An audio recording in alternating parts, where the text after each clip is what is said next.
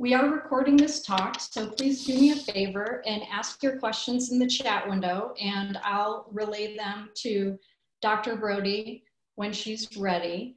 Like I said, my name is Molly Kelly. I'm the Conference Chair 2020, and I would just like to briefly introduce Dr. Broady, who will speak on literacy in the brain. TESOL International is proud to sponsor this talk.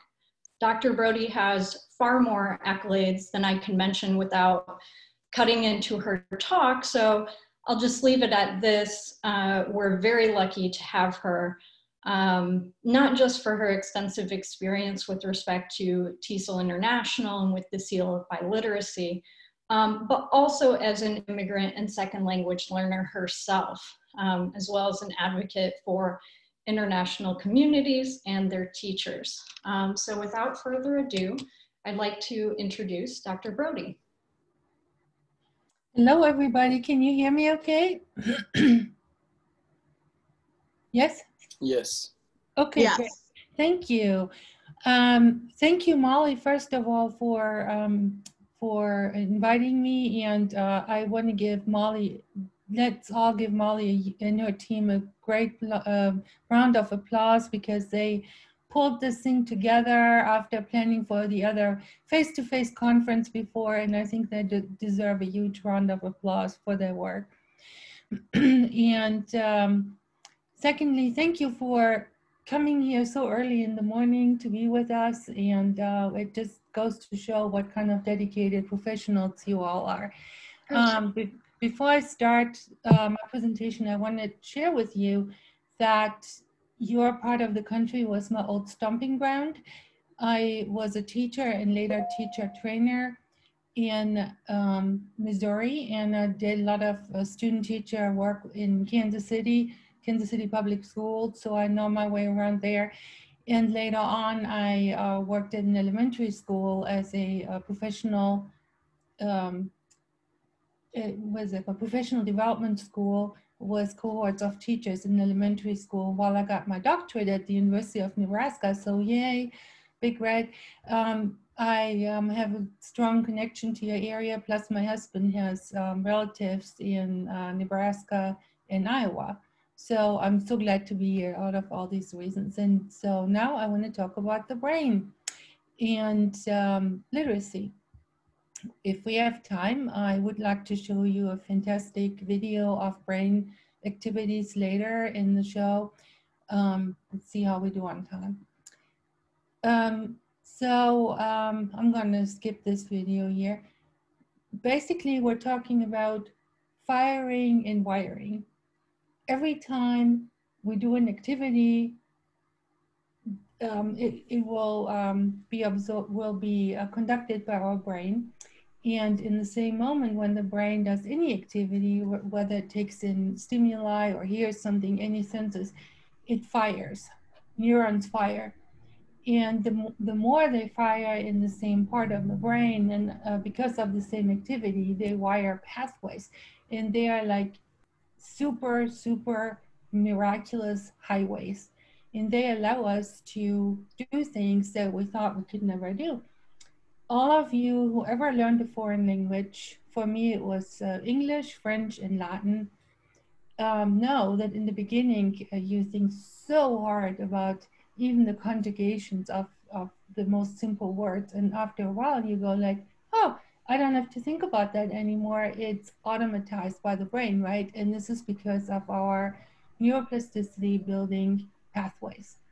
And so I want to start my talk by drawing to your personal connection and on your personal experience that you have to make clear what superpowers teachers have to build those neural pathways. If you are doing it right, you can have a much higher outcome with your students. And we know some of those terminologies like comprehensible input. You need to talk in the way students' brains process it. And we know from theory, scaffolding and recycling and all these things, you know. But sometimes we forget about that in our teaching, and we're teaching in a way that students' brains cannot adequately make use of building of information to fire and wire. And so that's what I'm going to talk about, specifically for literacy and reading. So let's do it. So believe it or not, but there are clear parts of the brain that are responsible for processing certain words. Reading, there's one part that's only dedicated for vision, one is dedicated to hearing words, one is for thinking words, and one is for saying words. And all of these parts are so important to stimulate in our instruction with students because they all work in concert.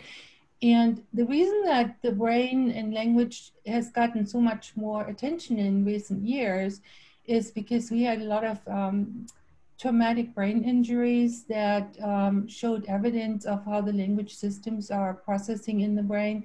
We also have a lot of advances in taking pictures of the brain in real time, and a lot of more research is done that way. And so we learned a lot more than we did in the past.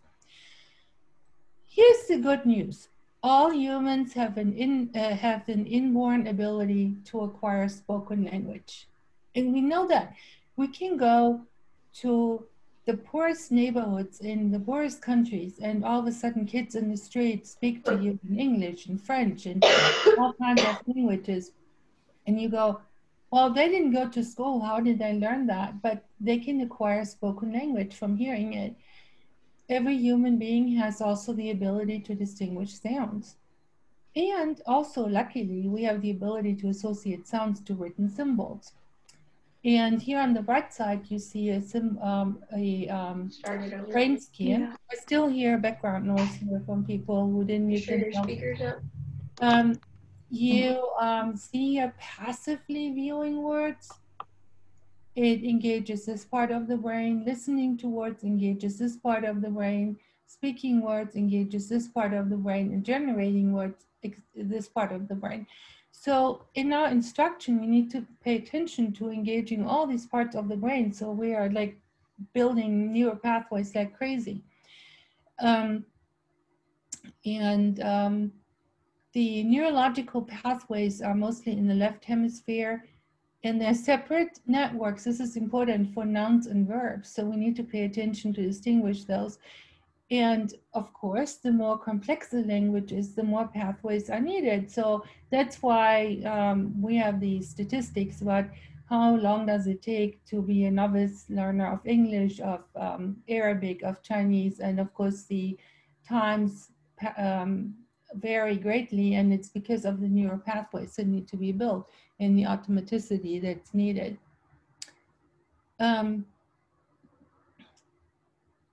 Here's another interesting fact.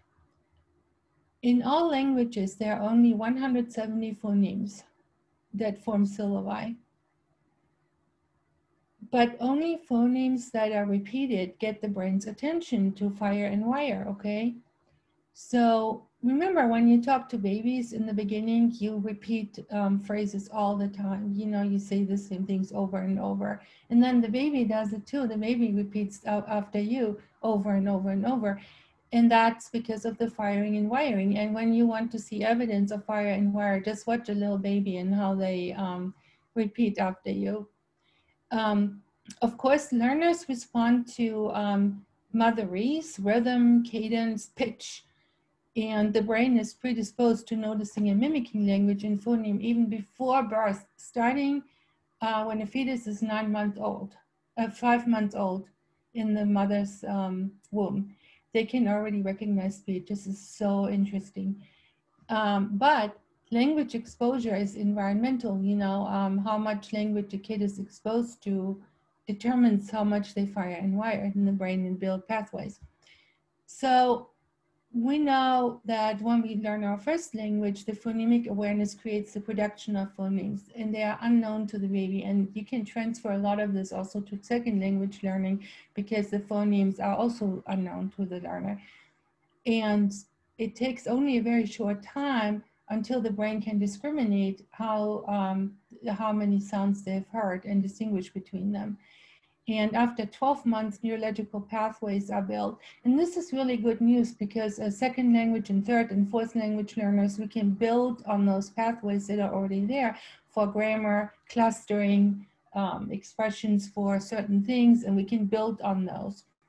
That's why we also encourage that ESL students use their own L1 to do tasks, you know, because they can build on their neural pathways. And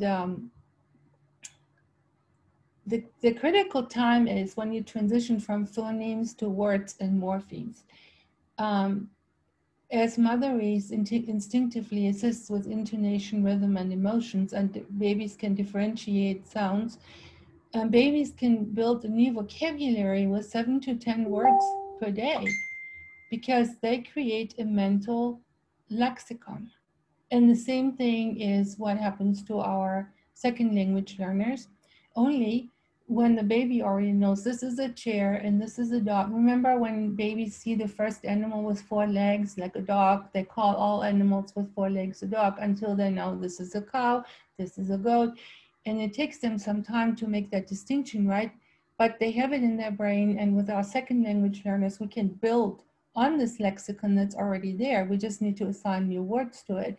But that's why second language learning is builds significantly on the first.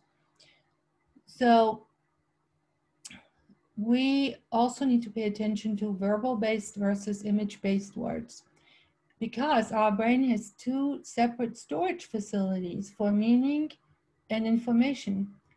That's why as teachers, learning about a new word while showing or seeing an image of the word makes it much easier for the brain to store, because as you see in the picture, seeing words engages one part of the brain, hearing words another, and when you do both together, you engage a lot more of the brain, which is needed for wiring and building pathways. So again, you know, show students images of the words when you teach them new vocabulary at the same time. What more is important? Then when we get up in the hierarchy of learning language syntax and semantics, of course, we all know practice makes perfect. Our grandmothers knew that. More exposure builds more formation of language hierarchy. Phonemes build morphemes, build words, words and prefixes and suffixes and infixes, and changes of consonants to vowels. Once words are put into phrases and sentences while following the rules that need to be learned.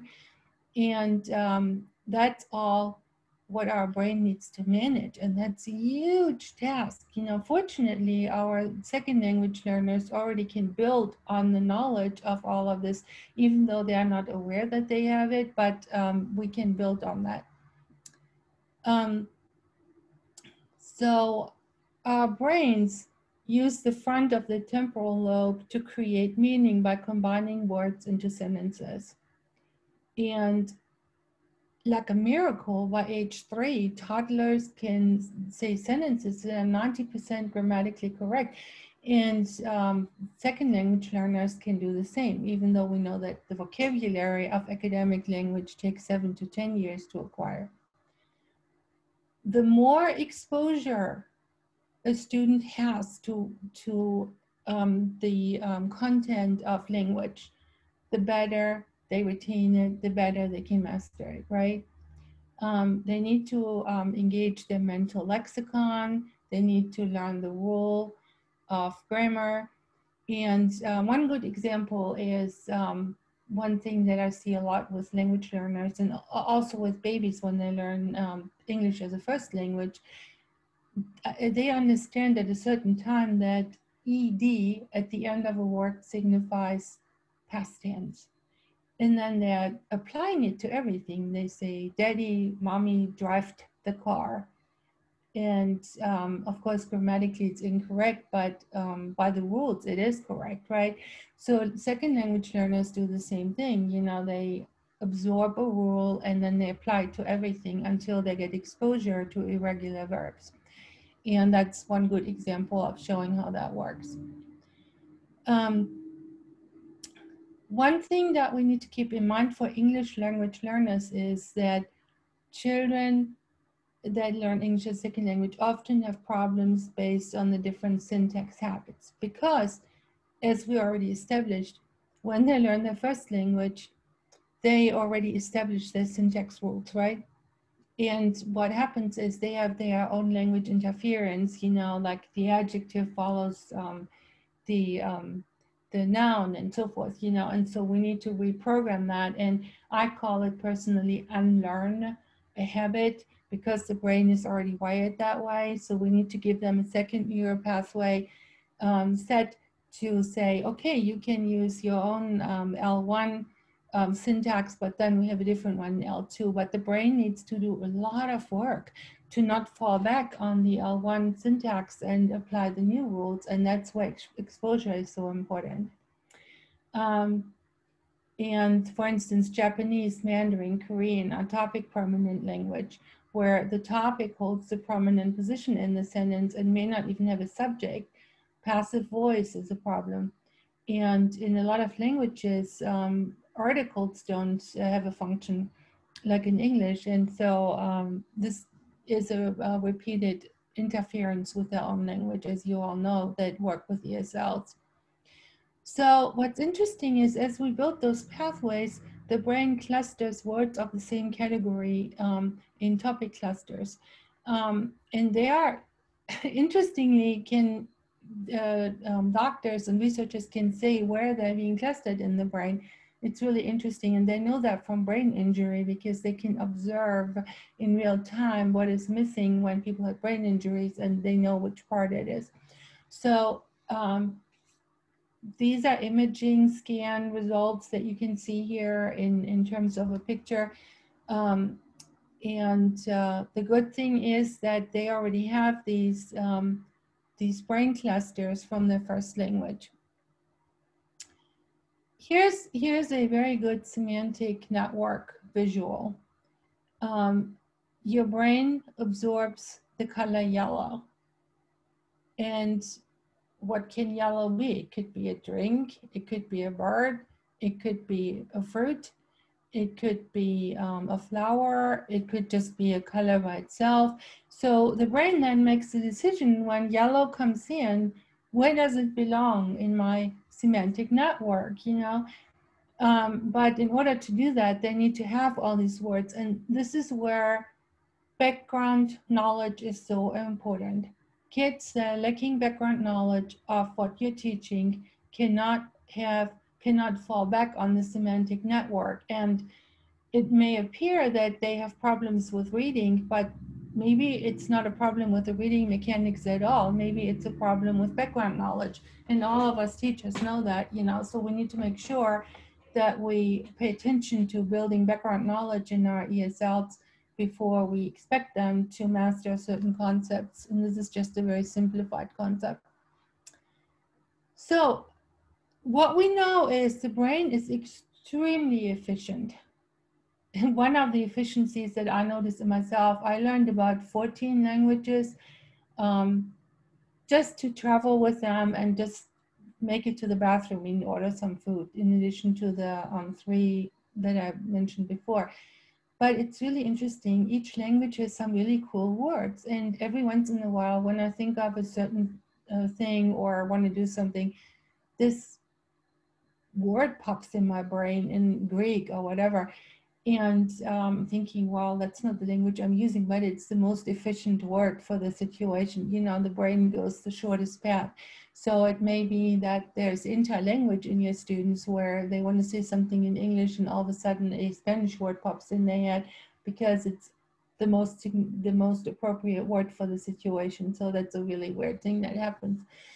The brain does not need to remember every single combination, because the neural pathways can make up for that and can fill that in.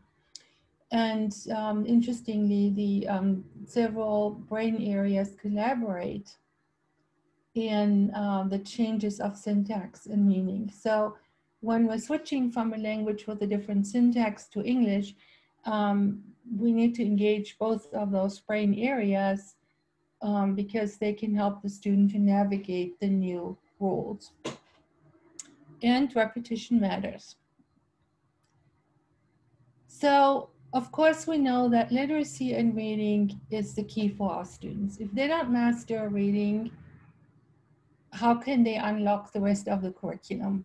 Math, word problems, science, social studies, the different forms that we use language in social studies is different from the reductive direct form of using language in math. But if students don't understand the difference, they cannot unlock the content they need to learn for mastering school here.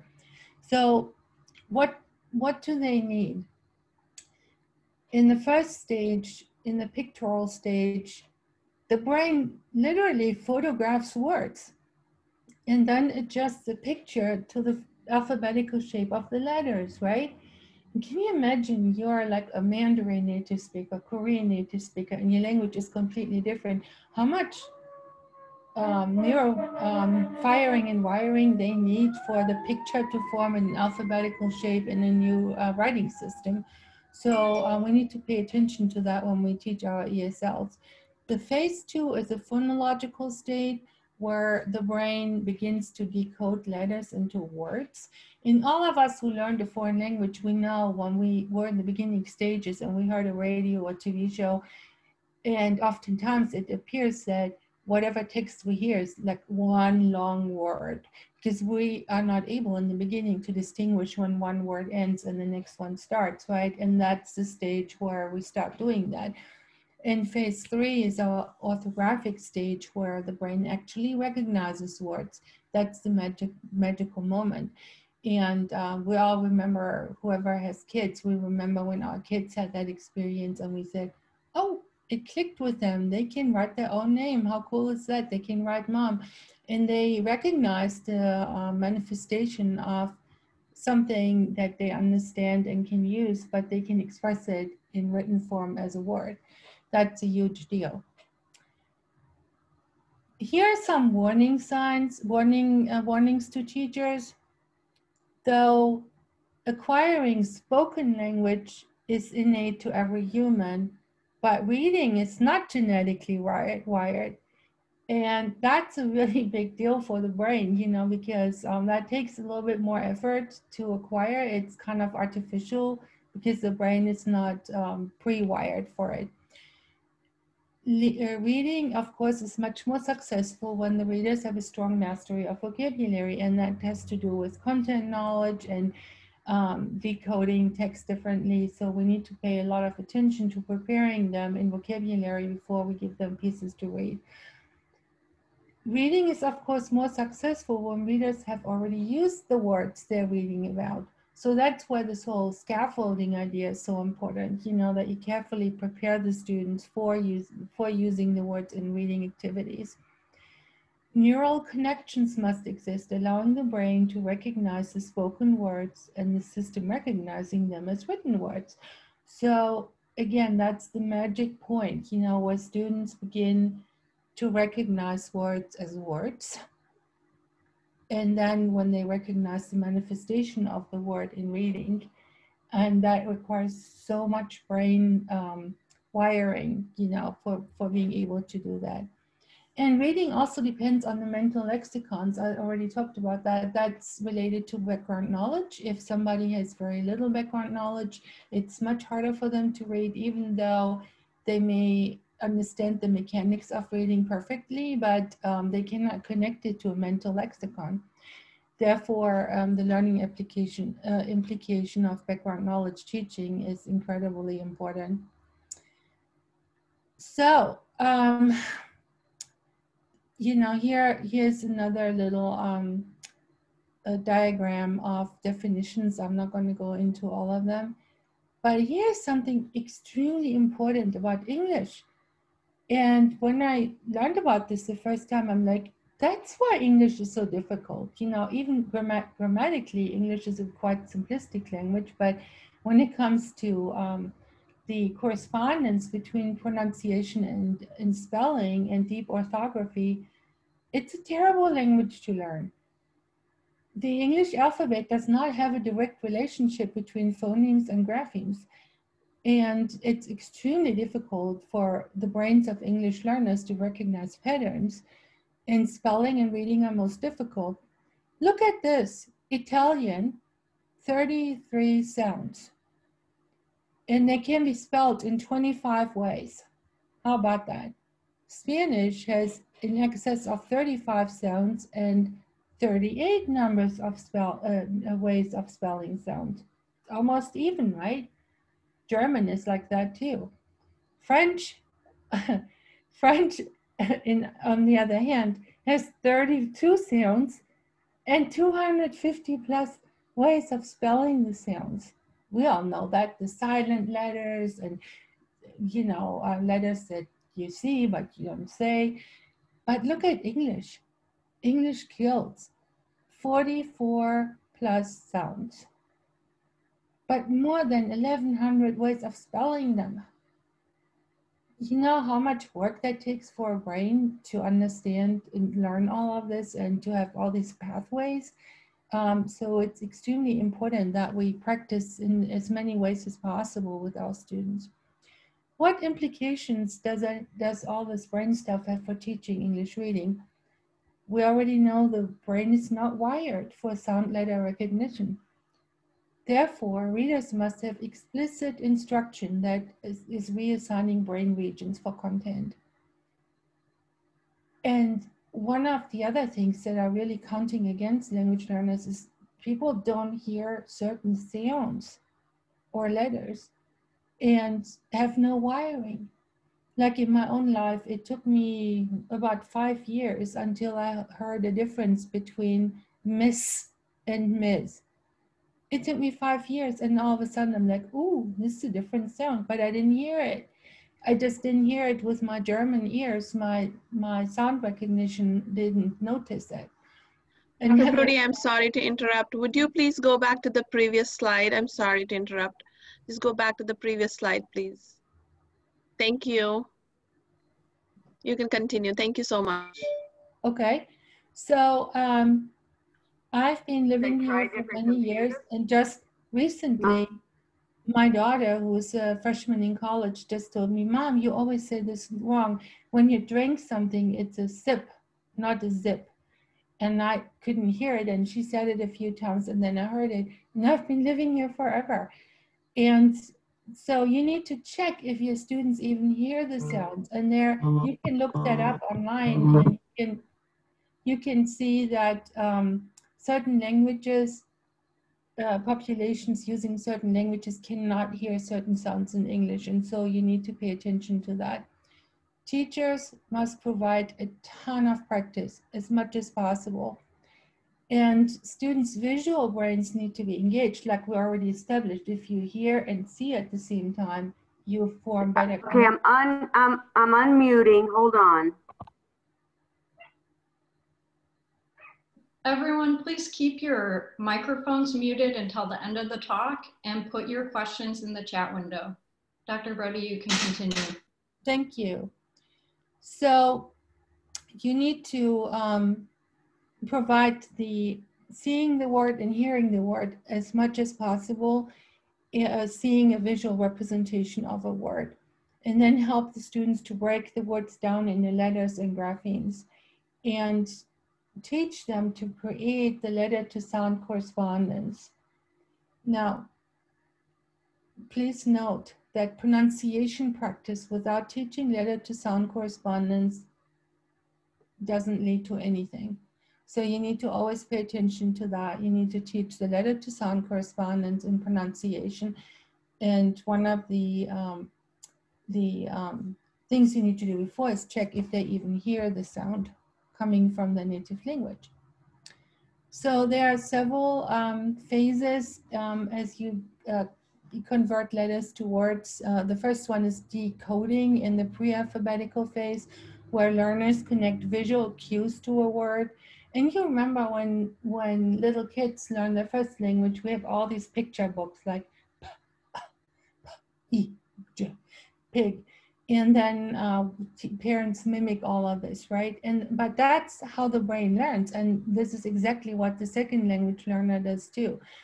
The brain is completely overwhelmed at this stage and almost unable to commit visually similar words to memory or retain them at that stage. Now, the partial alphabetical phases, that's where we see kids learning the sight words, right? The learner is at this point able to commit printed words to memory. They can connect one or more letters with corresponding sounds when they hear them. Learners can identify beginning and end of words. Words can be better processed by the brain because of the letter sound system instead of only visual cues. Readers at this stage recognize high frequency words. Warning, at this stage, they have very limited memory ability. So we need to remember when they're at this stage, you cannot overburden them. And that's where questions, comprehensible input and natural order hypotheses and you know, affective filter come in, because if you overwhelm them, they shut down and they don't take anything in. At this stage, learners cannot read text with words outside of their brain lexicon.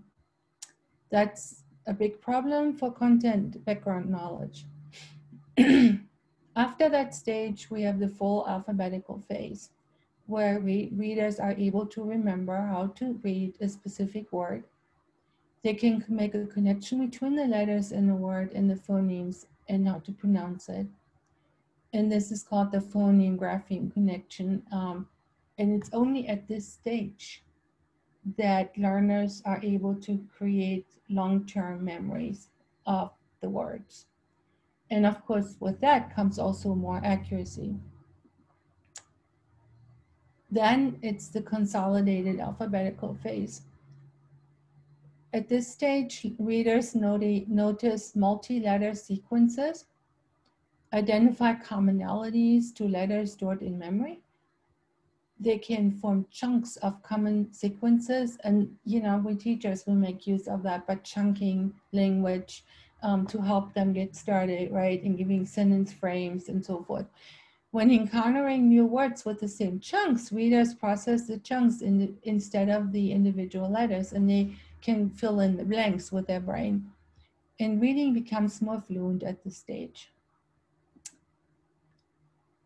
So here are the phases again on a picture, from the lowest phase to the highest phase. So through reading practice, the neural system at this latest stage does not need to decode words letter by letter anymore. This is what I called in the beginning the automaticity, when you automatically read over stuff and you don't have to consciously work on decoding something. You just recognize morphemes, the smallest word elements.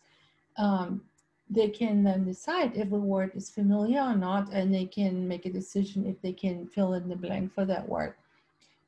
And now we're looking into grammar. Grammar comes at this stage where students know how to put words together in certain ways to have the grammatically correct form. However, when you're teaching science, math, or other subjects like that, or high-stakes testing, that's still a problem, because at this stage, the students still struggle with putting stuff together. And if they're lacking background knowledge or academic language, they have still problems doing that. Just because they, that's where the whole Bix and Culp by Cummins comes in, you know, the social language is not a mirror for the academic language. So one of the most important things that we need to remember as teachers is that success in reading does not automatically transfer in success in spelling. Doesn't work that way. If the same sound can be spelled in different ways, like in English, readers experience what they call a brain hesitation in the identification of a word. And we all know words in English that cause us this problem. The more spellings the word has, the longer the hesitation of the brain, and of course this disrupts the flow of reading and spelling. Increased accuracy in spelling creates also increased word recognition in reading, so that's the good news. The brain and the time that it takes to create memory is very different. You know, immediate memory takes only seconds, but then you forget it. Working memory, and we know when students say, I'm studying this for a test, or in my English class, we knew exactly when it was my turn or somebody else's turn to give the answer to the teacher. So we were reading ahead and looking up the answer, working on it, didn't pay attention to anybody else and just work on ours and then said it. That was actually a working memory, minutes to days, but it takes years to create long-term storage in your brain. Now, like I said, you know, we already have L1 to build on, and a lot of the storage system in the file cabinet are already there. But now we're adding a new file folders to the drawers, and that takes a lot of time. And everybody who has learned a second language knows that. So for the immediate memory, we can keep memory for 30 seconds. And it's temporal until the brain has made a decision if to store it or not. And it can happen consciously and subconsciously. Like, for instance, a good example is when you listen to a weather report and they talk about Iowa, this city, that city, another city, and then they talk about your city and talk about, for instance, Des Moines, and you go, oops, need to pay attention, you know. So although you're hearing all the other text, your brain doesn't pay attention to it. But only when you make the decision to listen for that word Des Moines, you're perking up. In working memory, you're able to process a few items. In preschool, kids can retain 2 items, pre-adolescents 3 to 7, older 5 to 9 words in that stage. And it takes a lot of active attention in the frontal lobe to use the working memory processes. We need to keep that in mind as we're exposing people to language. Many people say small kids learn another language just automatically. They don't have any problem with that. That's actually not true because they process memory differently, and we all know this expression when little kids sit there and they look totally blank because they turn off, they shut down, and they have this blank expression in their face because it's too much for them. They cannot process it anymore. Whereas older adults, the older you get, the more you can process, which is an advantage. Also, the older you get, the more you can build on your already existing linguistic system in your brain. So what is the impact of teaching on all this brain stuff? Teachers must provide experiences that reorganize visual recognition and broaden cerebral networks. That's a lot of big words, but like we talked about, you know, giving pictures to a word, you know, recycling, scaffolding, presenting the words in different contexts, and giving students assistance, and letting them first fill in the blank, and then giving them sentences, sentence frames, and so forth, all builds those networks. And I think most of you already do that, even though you may not know why in the brain you did this, but you already do this. The key is repetition and practice. The more practice, the more consolidated the new processes become, and they become transfer from fire and wire to neural pathways, where the student doesn't need to think about it anymore and doesn't need to make a decision. The more reading practice they have, the more they are able to decode and comprehend. And this is a really interesting thing. A lot of kids are afraid to read or read aloud. And there's been some really cool research done lately that had kids read to animals. And particularly in that study, they took kids to an animal shelter and the kids read aloud to the animals, and they didn't have the inhibitions and fear of making mistakes that they had in class or with adults, and they became much more fluent readers in a very short time. So just FYI. So when we do literacy instruction, we need to be very, very intentional on how we present reading and writing and speaking to our students. We need to think about the brain and what it needs to master huge tasks, and how to help the students to build those pathways. We need to be very mindful of the time that it takes to process language. And with that, I'm particularly concerned with our ESL students that are in content gen ed classrooms where teachers are not aware of these processes, and they don't appreciate how difficult it is for the student to create that new knowledge of the new discipline that they're learning. And it's not just the academic language and background, but also the language of math is very different from the language of language arts. So the way of using language.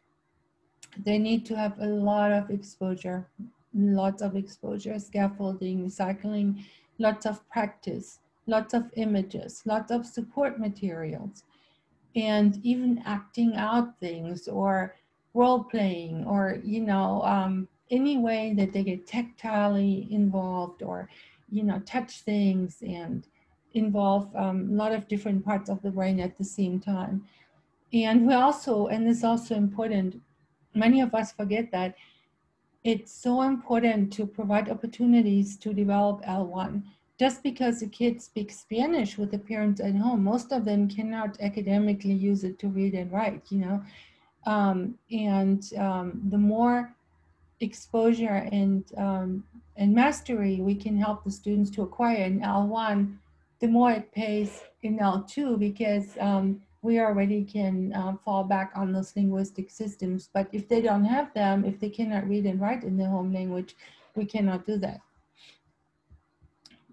So I'm always a big proponent for pushing L1. And actually, I give a session at 10 o'clock about this topic, very topic. For excellent instruction, we need to have appropriate materials with a lot of pictures. We need to have a lot of read alouds. We need to rewrite materials so they are able to digest them. And I don't know if you guys use the WIDA assessment system, but WIDA provides excellent can-do descriptors on how to do all these things. And it's also important to provide supplemental materials, pictures, sounds, mimicking experiences that students can have to build background knowledge for their brain to build those semantic lexicons. Paraphrasing is also very important. Use mental imagery, use audiovisual aids, cooperative learning groups, pre-teach and reteach vocabulary, the new meaning for a known word, meaning for a new word and a known concept, meaning of a new word for an unknown concept, and clarifying and enriching meaning of a known word, which can be used in different contexts. An example for that is the preposition by. The teacher may say, come sit by me, or come by my house. And then all of a sudden in math, the teacher says, divide 8 by 2. And the students go like, why is the preposition used here? And they don't know the purpose of the word by in the math language. And so they are confused in this moment because they have never heard by used that way.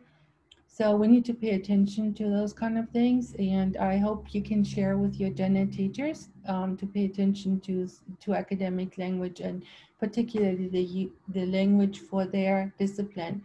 And context codes. I'm looking at time here, we're already over. I'm not going to show you the video because we're over time, but here's a good reference. Here's my email, and I'll go back to that in a second. And these are pictures of my home here, where I cooked some German stuff and how I look with my German dress. All right, here we are. very much, Dr. Broady. That was wonderful. I wish we could clap for you. I suppose we can in Zoom. Thank you. Joining us. We don't have enough questions for now. Dr. Broady is doing a breakout session a little later. Additionally, we have some wonderful exhibitors for you to visit now. But be sure to come out her breakout talk and get a little bit more into detail with things. And for those of you who are asking about the PowerPoint, I will ask Dr. Broady and get back to you. Thank you very much, Dr. Broady. I sent it to you already last night. They're asking for permission for me to give it to them. Oh yeah, please do share it with them, of course. And thank you so much for coming today. I'm downloading the chat here to my computer, and if there's any questions, I will send the answer to Molly. Very good. Thank you very much. Bye.